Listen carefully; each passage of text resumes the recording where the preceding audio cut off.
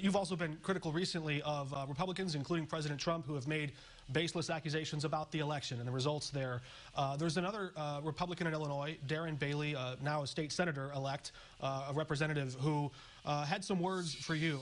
We've got many Illinois Republican leaders throughout the state calling for Donald Trump to step down, calling for him to give up. That's appalling.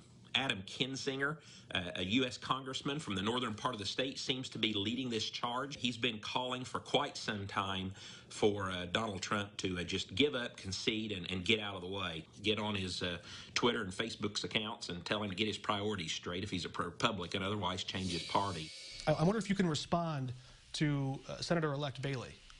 Well, I mean, it sounds like he's just trying to get some attention or trying to set himself up for whatever that is. That's fine. I understand that he wants to be known. But the bottom line is this. What I analyze everything I do through is, I think you can have spirited battles in politics. I think you have to have spirited battles in politics.